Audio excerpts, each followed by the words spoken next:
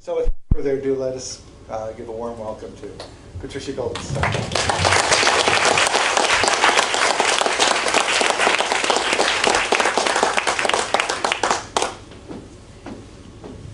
My goodness, if I'd known you were going to do all of that, I could have cut this paper down quite a bit.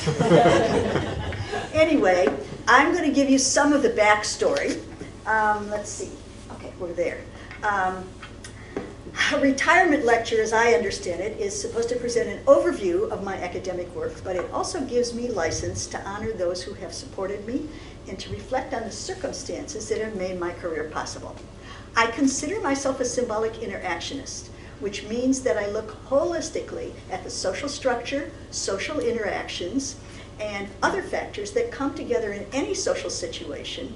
And I also view social situations dynamically as changing and evolving over time. Those elements and conditions shape the decisions that people make to navigate through their lives. Just as often, they carry people along effortlessly so that they find themselves in another situation without having made any conscious decisions at all. Chance or accident, whether positive or negative, has always figured into my sociological analysis, whether I was studying how people in Japan chose to terminate a pregnancy through abortion, or how Japanese students ended up participating in a radical movement. In my own life, I've always been very conscious of the role of serendipity, which the Merriam-Webster Online Dictionary defines as the occurrence and development of events by chance in a happy or beneficial way. I do not believe in fate or destiny, but I do believe in chance and accident. So I'm deeply grateful for all of the positive social circumstances that have led me to this point, but I also recognize that serendipity has blessed every stage of my life. I was born in Highland Park, Michigan, as the only child of two professional parents from quite different backgrounds. My father had been smuggled out of Russian-controlled Latvia in the bottom of a hay wagon at the age of 4 and emigrated to the US with his family. My paternal grandparents were both skilled artisans and entrepreneurs. His father, a skilled machinist, had married a lady who created and sold ladies' hats at the turn of the century in her own shop. My father grew up in Highland Park, went to a small college and then to law school during the Depression, and returned to Highland Park as a lawyer. My mother's family, by contrast, had been in Michigan for generations. After her father had made a disastrous business decision and lost all his capital, his wife, my maternal grandmother, and her 5 daughters ran a boarding house that served daily meals to single male faculty at Central Michigan Teachers College. My mother, the middle daughter, went to that college and became a high school English teacher at the age of 19 when she was barely older than her students. I grew up in Highland Park as an only child, initially living upstairs from my paternal grandparents, who took care of me while both of my parents worked full-time. After attending a wartime preschool, I entered kindergarten at the age of 4, already able to read, and was always the youngest student in my class. We moved to our own house in Highland Park when I entered 4th grade, and I became a latchkey child. In addition to working full-time, both my parents were active in community organizations, and soon my father was elected municipal judge in Highland Park. Being a judge's daughter means that if you want something, you have to plead your case with a logical and persuasive argument. Both parents supported and encouraged me in everything I did, but also expected me to be independent, to excel academically, and to behave responsibly as the judge's daughter. Highland Park was a good place to grow up in post-war America, although a few decades later it became a bankrupt urban slum. In the 1950s, it was an independent city of about 30,000 people, almost completely surrounded by Detroit. Highland Park had received part of the mass migration from the rural South to the industrial North in the 1920s and continued to prosper through the 1950s with a strong industrial tax base. Its north end housed the first Ford Motors factory, where Henry Ford pioneered the assembly line to mass-produce automobiles, while 2 miles south, the Chrysler Corporation headquarters was at the end of my street. When I was growing up, Highland Park was an integrated community, about 30% black, with native Midwesterners and migrants from the South, plus ethnic immigrant communities of Eastern and Southern Europeans, Lebanese, Syrians, and Armenians. There was no upper class. Those people lived in fancier suburbs. But it contained a large working class that included unionized blue-collar workers in the automobile industry. There were also an array of shopkeepers and small entrepreneurs, plus the educated middle class that my parents were part of. My mother taught in predominantly black Detroit high schools, and her friends and fellow teachers, both black and white, visited our home. My father often performed civil weddings in our living room for people from all walks of life in Highland Park. I used to be able to recite the wedding ceremony because I often had to be a witness. It was a time of rising prosperity and shared upward mobility, which muted ethnic and racial tensions in this community. Highland Park's 6 or 7 elementary schools went through 8th grade and fed into a single, integrated, comprehensive high school of about 1,600 students. Its award-winning school system provided a broad, comprehensive education that included strong vocational training, plus college preparatory education. Only about a quarter of the graduates went on to college. I took Latin, French, and advanced English classes, but I also learned to cook and sew in home economics from 4th grade through high school. In my senior year, I edited the high school newspaper and won some academic awards, but I was also named a Betty Crocker Homemaker of Tomorrow. There was time to do everything in those days. I grew up believing that I could do anything I wanted with my life. I was, after all, not only the daughter, but the granddaughter of 2 independent, resourceful, working women. Nobody ever told me there were limits. I only applied to one college, the University of Michigan, and was invited into the Honors College. That summer, a fat college catalog arrived in the mail, and I poured through it, amazed at all the languages they taught. I decided to learn Japanese, which resonated with books I'd read in high school, The Tale of Genji and The Chrysanthemum and the Sword. After meeting my language requirement with French, you couldn't do it with Japanese, I took intensive Japanese for a year and became a language and literature major. There were very few undergraduates taking Japanese at that time. Most of my classmates were graduate students on NDFL, now FLAS, language fellowships, who had previously been in the military in Japan. This was before the modern textbooks for Japanese were written, and my first year intensive Japanese course began with a semester of spoken Japanese using the World War II Army language textbook, complete with dialogues that you memorized between the private and the sergeant. I didn't know what the ranks meant, so I missed all the politeness levels. I was part of a new generation of young Americans just starting to study Japanese who had no prior experience with Japan and were simply intrigued by the challenge of learning to read characters and speak an Asian language. It was a completely frivolous,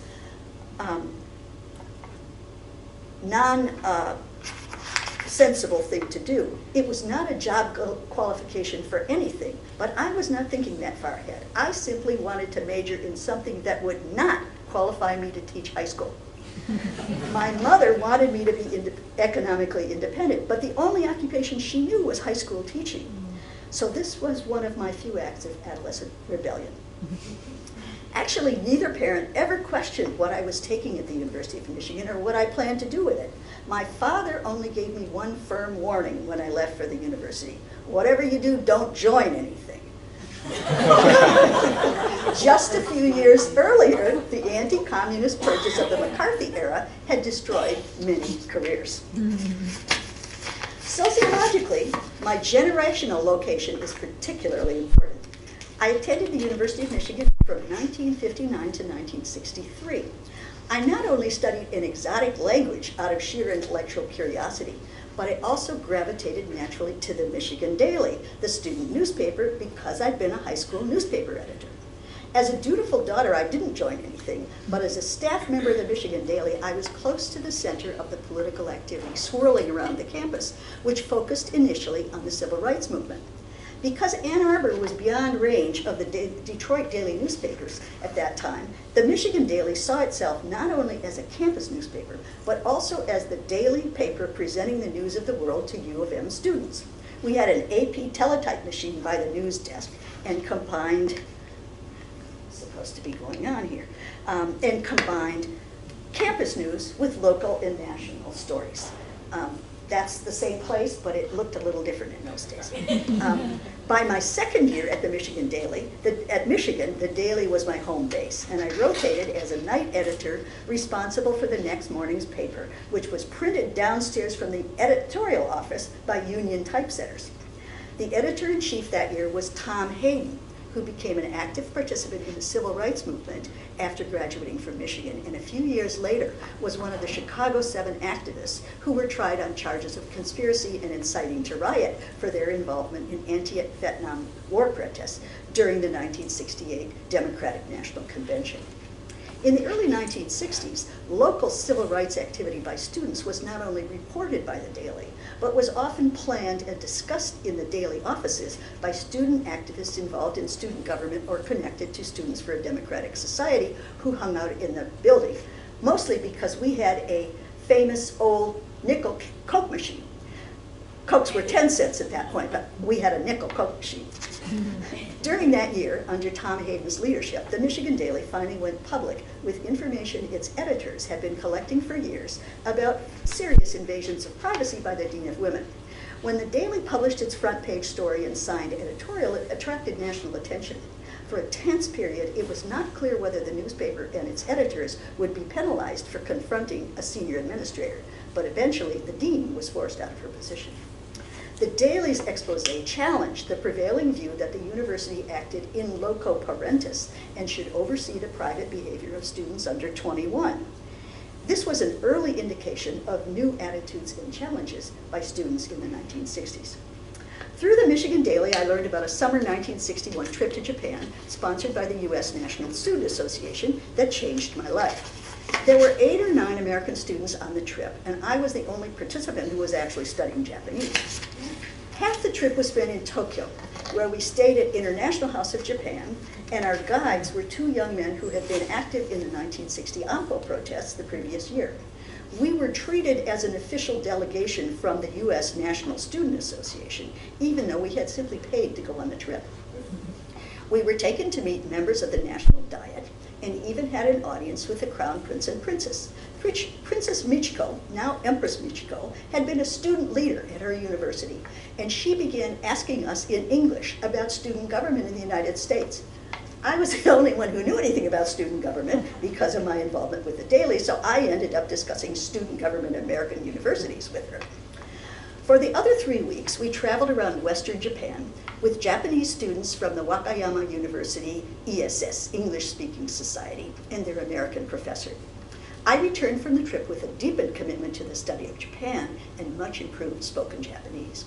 On my return, I wrote a story for the Daily about participating in the August 6th commemoration of the atomic bombing of Hiroshima.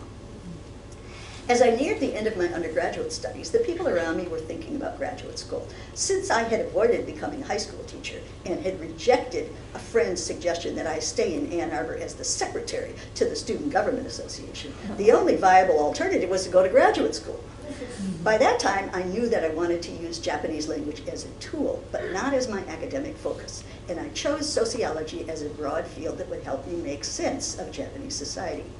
In my junior year, I'd also been allowed to take the required graduate seminar for the interdisciplinary MA in Japanese studies, and subsequently began working part-time for the 2 faculty members who taught the course, helping them find materials for an interdisciplinary book of readings on Japan.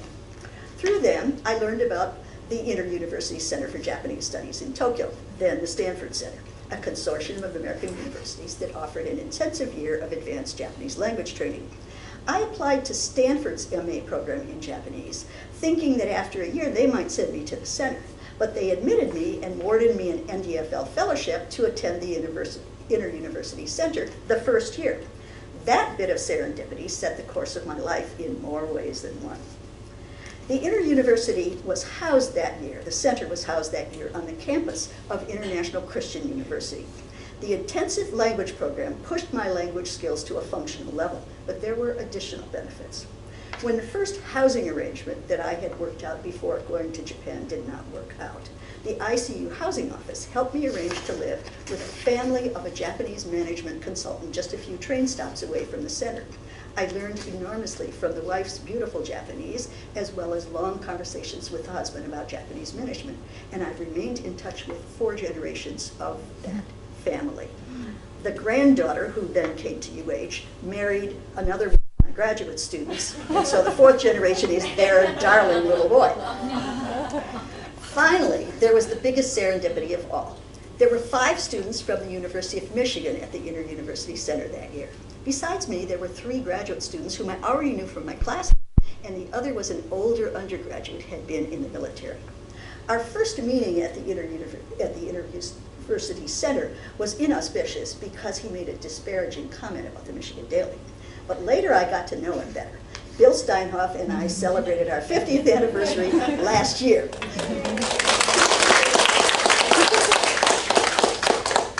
During the year in Tokyo, we had a Japanese society class together that was held at the home of the Japanese professor. One day, Bill lent me a manuscript he had received from a friend. It was written by David Reisman, who was famous for the book The Lonely Crowd, and it described the people he had met during a VIP lecture tour to Japan. Reisman was a sociologist in the social relations department at Harvard, which also had 2 well-established Japan specialists, and seemed to be an ideal place for me to continue my graduate studies. I was surprised to learn that Reisman had a Japan connection, but I knew he subscribed to a number of student newspapers as a way of keeping tabs on the pulse of student life. During the Michigan Daily's troubles 2 years earlier, David Reisman had written a letter supporting the newspaper, which we had published. After reading the manuscript, I wrote him a letter telling him how much, as a Michigan Daily staffer, we had appreciated his letter.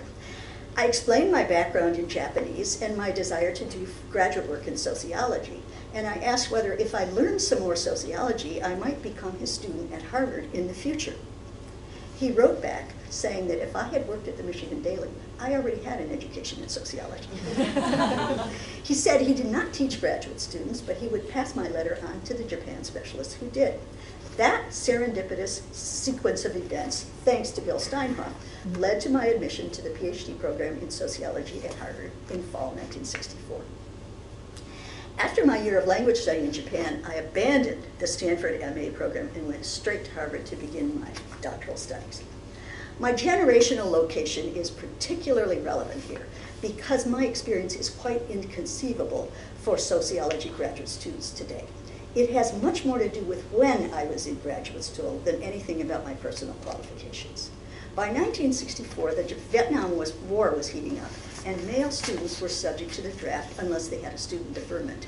At the same time, higher education in the United States was expanding rapidly to meet the growing demand for a college-educated workforce, which in turn fueled the rapid expansion of the middle class.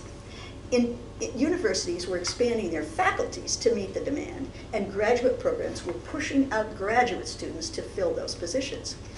Harvard's sociology graduate program addressed the situation by accepting students directly into a PhD program in which students took their comprehensive exams at the end of the 2nd year. If they passed their comps, they immediately began doing dissertation research. If they failed, they left the program with an MA. Harvard's program was unusual in another way. It was part of a multidisciplinary department called the Department of Social Relations that combined sociology, social anthropology, clinical psychology, and social psychology. The department had been formed a number of years earlier by dissidents who broke away from anthropology and psychology departments that were less interested in the social aspects of behavior, and they joined with a small sociology department to focus on social relations.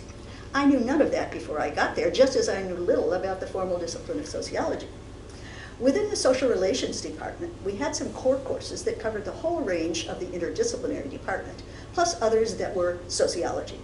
It was hard even to know which of the faculty members were actually sociologists. There were 9 students in my sociology cohort. I was the only woman, although there were plenty of female graduate students in other parts of the social relations department. The 9 of us studied together amicably, and I experienced no discrimination at all from either students or faculty in the department.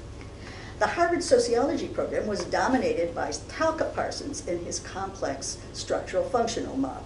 While most American sociology departments at the time were functionalists, Parsons' particular theory permeated the air at Harvard. You learned it by osmosis, because everyday conversation referred to the L box and the G blocks of Parsons' model. And once you were inside that model, it could be used to explain anything. Moreover, the only statistics course required for the PhD was a seminar in non-parametric statistics and Bayesian inference. I saw no reason to take the real statistics course that was offered as an elective. The one course that profoundly shaped my understanding of sociology was a seminar on symbolic interaction, taught by a young faculty member from UCLA. Those readings have shaped my approach to sociology ever since. During the second year, while my classmates and I were preparing for comps, my advisor, Japan specialist Robert Bella, asked me what I was thinking about for a dissertation topic. I offered two possibilities: politeness levels in Japanese, and tenko, or ideological conversion. I'd read an article by psychiatrist Robert J. Lifton, who had interviewed young Japanese participants in the 1960 Ampo protests, and had reported that many of them had made a tenko. I already had met two Japanese participants in the Ampo protests, and the topic of protest resonated with my experience at the Michigan Daily. Bella ignored the politeness topic and pounced on tenko. However, he said I needed to study the real problem of tenko, the mass tenko of Japanese participants who renounced their commitment to the illegal pre-war communist movement under pressure from the authorities. Okay, why not? Bella had done historical research, so I wrote a grant proposal to do research on pre-war tenko in Tokyo. This was another instance of serendipity that has profoundly shaped all of my subsequent research on Japan. It also reflected the atmosphere of the Harvard Sociology doctoral program. They did not teach a lot of sociology, although we studied with some of the biggest names in the field. Instead, the program instilled a confidence that we could figure out how to do whatever our research required. In fact, more than a third of our small cohort, we lost one after the comps, but the 8 of us, of that 3, ended up doing historical dissertations. I received a fellowship to spend the next year in Tokyo studying tenko. Bella had arranged for me to be affiliated with the Institute of Social Science at the University of Tokyo, which has been my academic home in Japan ever since. My advisor there was political scientist Ishida Takeshi. I'm doing all the Japanese names in Japanese order, sorry, who had a broad historical perspective. Tenko was a major phenomenon in Japanese history of the 1920s and 30s and was understood as history of thought, shisoshi. The major 3-volume research study on the topic, which had come out a few years earlier, was a series of chapters by individual authors who each studied the transitions in one individual's thought over time. I was sure I wasn't going to take that approach. As a sociologist, I wanted to understand how mass tenko had been organized by the government and how all the participants interacted and understood what they were doing. That also meant I needed to understand how the underground communist movement arose and who participated in it. There was very little material available in English, so I had to read even the background material in Japanese. I discovered that after the war ended, a lot of previously classified administrative documents had turned up in the used bookstores of Tokyo. The librarian at the Institute had been collecting such documents from the Thought Bureau, the government agency that had prosecuted violators of the peace preservation law under which members and associates of the illegal Communist Party had been prosecuted. I found many formal tenko statements of individuals, and I also collected fictionalized accounts by writers about their tenko experience. At the time I was doing my research in the mid-1960s, a lot of people who had been involved in the tenko process in the late 1920s and 1930s were still alive, so I was able to round out my library research with some interviews of several participants. The resulting study was distinctly sociological and reflected my symbolic interactionist approach of trying to understand the situation holistically as an interaction between various actors, a conflict interaction that also changed and developed over time. It included the structural conditions of the pre-war Japanese criminal justice system, specific features of the law under which people were prosecuted for acts motivated by ideology, and the mindset of the bureaucrats who were not content with prosecuting violators, but wanted to eradicate their dangerous ideas to complete the process. I also wrote sympathetically about the kinds of people who found found themselves in jail because of their political activities, ranging from intellectuals who were supporting a cause they believed in, to ordinary workers who had provided minor forms of support to front organizations during a legal election campaign. I learned to see institutions and social structure and listen to how people experienced it. I used statistics from the documents, but I also did content analysis of the Tenko statements and quoted passages from the short stories that people had written to process their prison experience. After a year and a half of fieldwork in Tokyo, I returned to Harvard, where I was invited to become a teaching assistant for a large undergraduate course taught by David Reisman. It was an amazing experience that cannot be duplicated outside the environment of a special, well-funded course at Harvard, and included weekly dinners at the Reisman home. Later that spring, before I'd finished my dissertation, I was hired to become the first woman faculty member in the University of Hawaiʻi Sociology department. I was married that summer in Michigan and came to Hawaii in August to start teaching a 3-3 course load. Don't complain. I had no time during the first semester to do much more on the dissertation. On the day after Christmas, my husband announced that the dissertation needed to get finished, and I would have no newspapers, no television, no phone chats, and no beach outings until it was finished.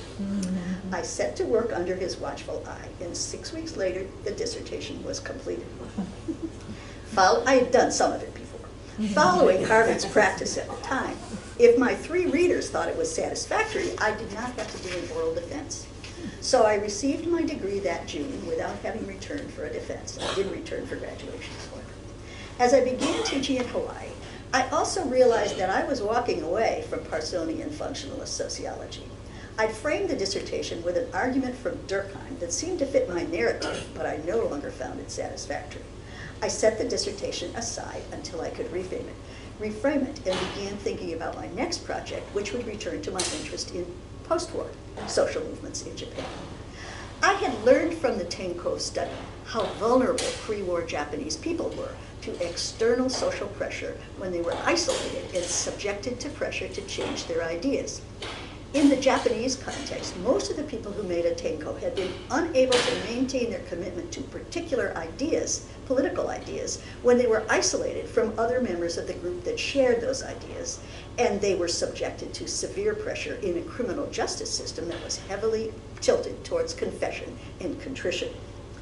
The end of World War II and the subsequent Allied occupation of Japan had led to a new constitution that gave people a lot more individual rights and shifted the balance in the criminal justice system.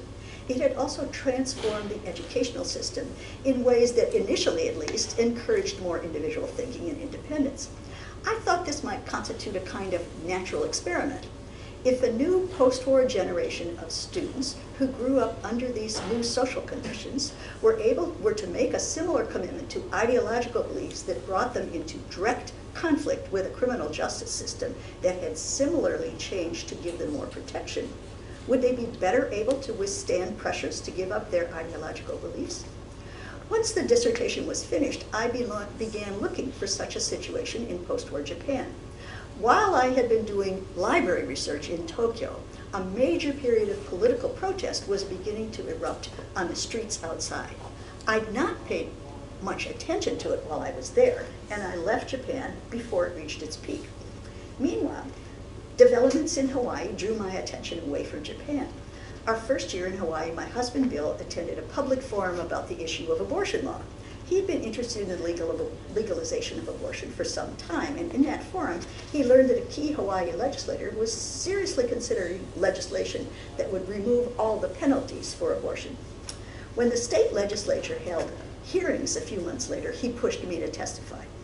The hearings at the Capitol spread over 2 evenings, and I met 2 other UH professors who were also testifying. Roy Smith, a pediatrician in the School of Public Health, and Mickey Diamond, a sexual behavior researcher in the anatomy department. Soon, national media were paying attention to the possibility that Hawaii would become the first state to legalize abortion. When we gathered at the legislature to watch the final passage of the legislation, the 3 of us realized that it was now our responsibility to do some research on the newly legal procedure. We did two things. Mickey Diamond negotiated with the Population Council to fund a book about how the law had passed, which enabled me to collect the materials from the legal process. I wrote the book during my first sabbatical, and Diamond wrote the chapter on the opposition. In today's terms, it was a social movement study, but at the time there really wasn't a field of social movement studies. What existed then was the now discredited functionalist theory that social movements were carried about by dysfunctional, marginal individuals who disrupted the social order. My generation, that came of age in the 1960s, had seen up close that people we respected and admired were committing themselves to social movements for social change. But it took a while for the new theories to be developed. Meanwhile, I simply applied some of the tools I'd used in my dissertation to try to understand how Hawaii's abortion law came to be passed. The study itself came about by serendipity in the sense that it happened to occur in a place where I was living. My husband encouraged me to get involved, and I ended up as part of a research group that had the unique opportunity to study it.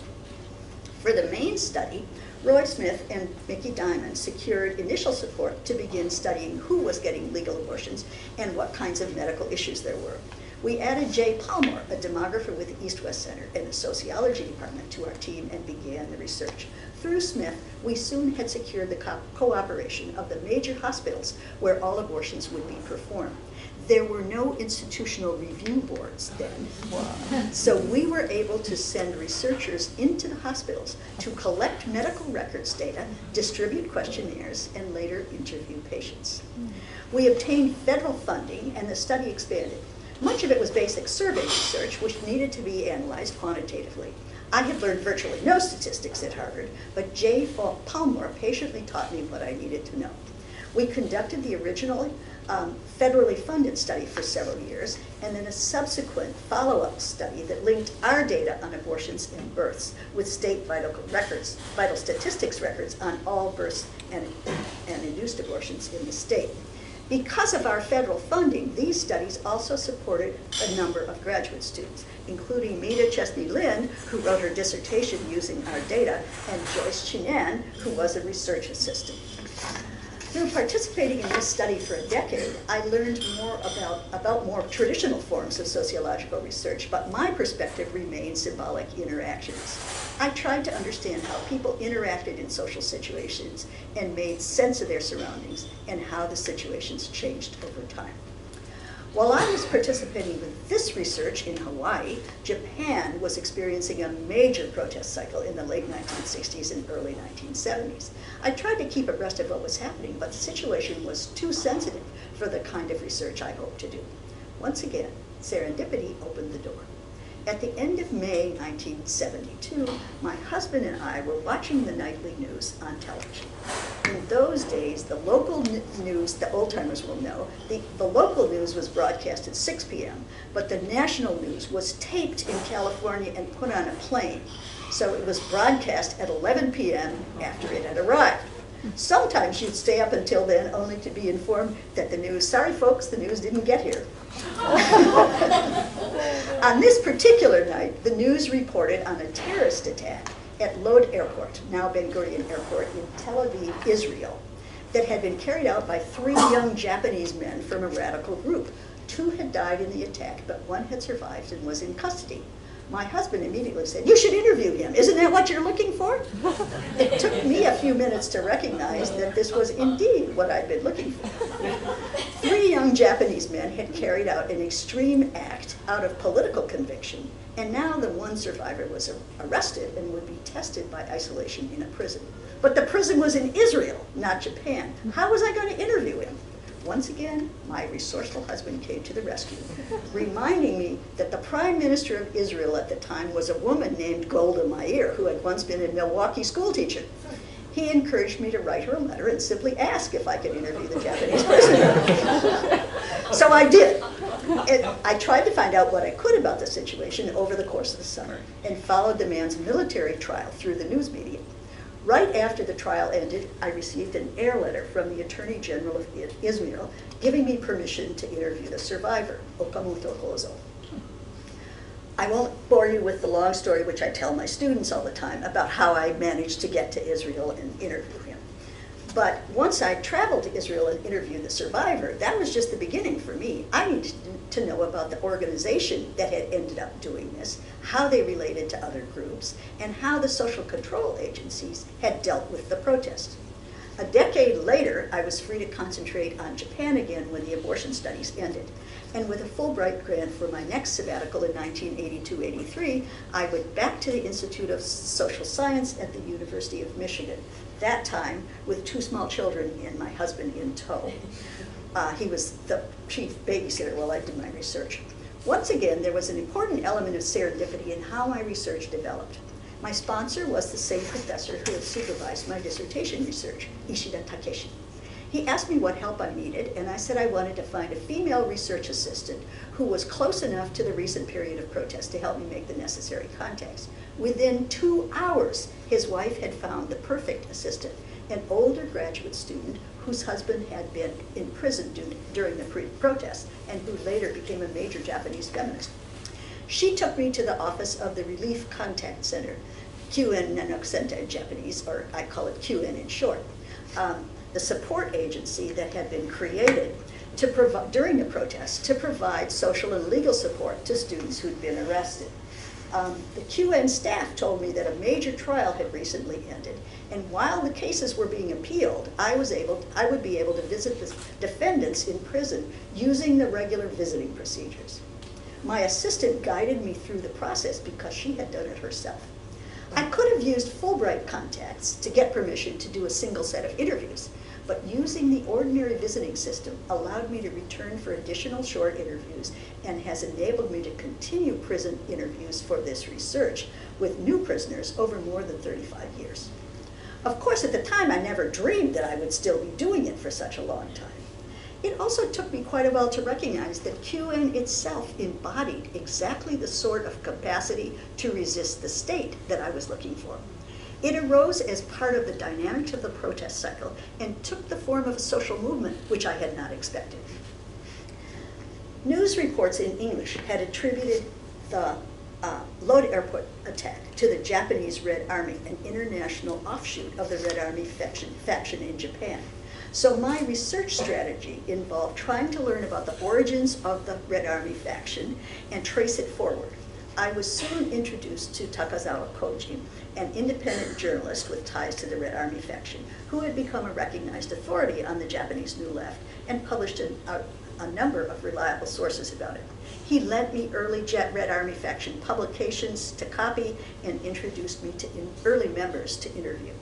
I traced the Red Army faction's subsequent offshoots, the Yodo-go group that had hijacked a plane to North Korea in 1970 and remained there, the Japanese Red Army based in the Middle East, and the United Red Army, which had formed in Japan when remnants of the Red Army faction merged with another group. It was the trial of that group's leaders, the United Red Army Leaders Trial, that had just concluded and whose participants I was interviewing at Tokyo House of Detention. I also began to attend other trial sessions and do participant observation of the activities of support groups associated with particular trials. I also discovered Mosakusha, the underground bookstore in Shinjuku that was also a creation of the 1960s protest cycle and continues to serve as a distribution point for materials produced by, for, and about social movements in Japan today. After that first year of continuous fieldwork, I began returning to Japan for a few weeks every summer to touch base and collect new materials. I always made rounds of the QN office, Mosakusha, and Takazawa, who for many years had an office near Mosakusha. By the mid-1980s, I was ready to start writing my book about the Red Army faction and its offshoots. The United Red Army Leaders Trial that I had dropped into by chance in 1982 was a key puzzle, so I started there. It involved a terrible internal purge in the winter of 1971, when remnants of the Red Army faction and another group had joined forces and retreated into the mountains, harboring a number of people who were on Japan's most wanted list at the time. Knowledge of the purge had sent shockwaves through the Japanese New Left, from which it never recovered. The movement could not understand how it had happened because they were trying to analyze it from within a Marxist framework. As a total outsider, I used what had become my standard analytical approach to examine the purge as a process, trying to reconstruct what had happened from the various firsthand accounts that had been written, plus my prison interviews with some of the surviving participants. On one of my annual short trips, Takazawa encouraged me to give him a manuscript that he could get published in Japan. On my next trip, I brought him the book manuscript, which opened with my interview in Israel with the survivors of the Lod airport attack, then moved back to trace the origins of the New Left through the emergence of the Red Army faction and its offshoots, and then centered on my analysis of the United Red Army purge, and concluded with very brief accounts of the Yodogo group in North Korea and the Japanese Red Army in the Middle East. I had written it as a straightforward analytical account of the movement, not as an academic work of sociology. He read it, approved, and made the arrangements with a Japanese publisher that had an in-house translator. I returned to Japan in 1989 for another sabbatical year of fieldwork on the related topic of anti-emperor protest, a topic that Takazawa had brought to my attention as an interesting research topic for me. Surrounding the death of the Showa emperor and the ceremonies for his successor's accession, there was a year-long cycle of small but very politically sensitive protests related to these ceremonies. Being in Japan for that period gave me the opportunity to experience some aspects of what the late 1960s protest cycle had been like in terms of styles of protest activity and how police controlled it. During that year, the translator and I worked on the book's translation, one chapter a month. The translator produced a very natural, readable Japanese that matched the tone of my English.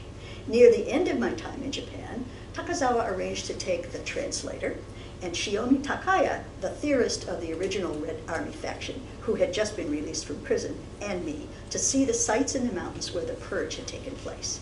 My write-up of that experience became the final chapter in the book. It was published the following year and was in print in Japan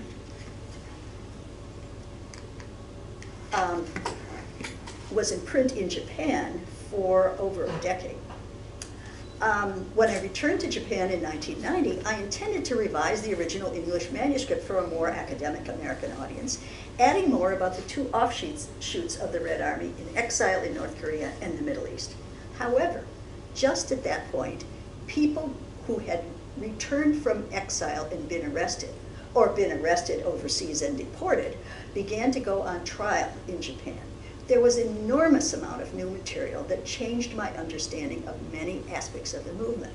I spent the next 2 decades following those trials and their trial support groups, doing more prison interviews, and trying to understand what had really happened, particularly inside the 2 exile groups in North Korea and the Middle East. As I continued to follow events in more or less real time, I began to realize that the trial supports I'd been following constituted an interesting social movement in their own right and were a small part of a much broader network of activists. I expanded my focus from trial support groups to encompass the wide range of small, informal groups that constitute what I came to call Japan's invisible civil society, and eventually that piece fell into place as the long-term result of the repression of the protest cycle on its former participants. They continued to live in Japanese society, participating in small social movement groups, advocating for a wide array of social and political issues. They embodied some of the characteristic features of New Left values and organizational style, while remaining low-key and informal in order to avoid intrusive police surveillance of their legal activities. I called them the invisible civil society, partly to counter other social scientists who were proclaiming that there was no social movement activity in Japan because they didn't know where to look. In 1994, Takazawa Koji donated his invaluable archive of Japanese social movement materials to the University of Hawaiʻi. And I became the de facto curator of the Takazawa collection of Japanese social movement materials, responsible for overseeing and finding funding for its cataloging. We finished cataloging the original donation over a decade ago and produced a bilingual bibliographic website that makes the materials accessible. We've received several installments that will keep us busy for the next few years. Visitors come from all over the world to visit the collection as part of their research, and my own research has been enriched immeasurably by having the Takazawa material collections readily available. While we were cataloging the Takazawa collection in the 1990s, Takazawa was visiting North Korea regularly, became suspicious about what the tiny Yodo-go group there had actually been doing during their years of exile, and began tracking down the clues all over the world. In 1998, he published a book about his findings that won the Kodansha Prize for nonfiction, and exposed the Yodo-go group members in North Korea not as the lonely, trapped survivors of the 1970 hijacking that took them to North Korea, but instead as converts to North Korea's national ideology of Juche. They had made a tenko and had been working as North Korean operatives, including getting involved in luring several young Japanese to North Korea. After reading the book, I shared it with our students working in the Takazawa collection, and they decided we should translate it into English. The project was delayed for a number of years for various reasons, but I finally finished editing it, and UH Press published it in 2017 as Destiny, The Secret Operations of the Yodo-go Exiles. Takazawa is younger than I am, but he's had a harder life, and so he's now in a nursing home, and I took a copy of it to him after it was published in 2017. In the same time period, through some comparative work with two other social scientists who had studied, similar radical groups in the United States, Italy, and Germany, I began to understand the deep parallels between the Japanese protest cycle and the parallel New Left protest cycle in other countries, which put into different perspective some features that I had thought were characteristic to the Japanese. That led me to begin participating in the European Consortium for Political Research, ECPR, which has a lively section on political violence. My colleague Gilda Zwerman and I shared our comparative studies of the US and Japanese protest movements to a European audience and gained new insights from their work. Through all of this research, which has appeared piecemeal in dozens of journal articles and book chapters, I also came to see the Japanese New Left protests cycle from a new perspective. Because of my own sympathies and my research approach of trying to understand the social context and dynamics of these movements from the inside, from the perspective of their participants, it took me a long time to recognize the shock that the protest cycle had caused to ordinary Japanese society.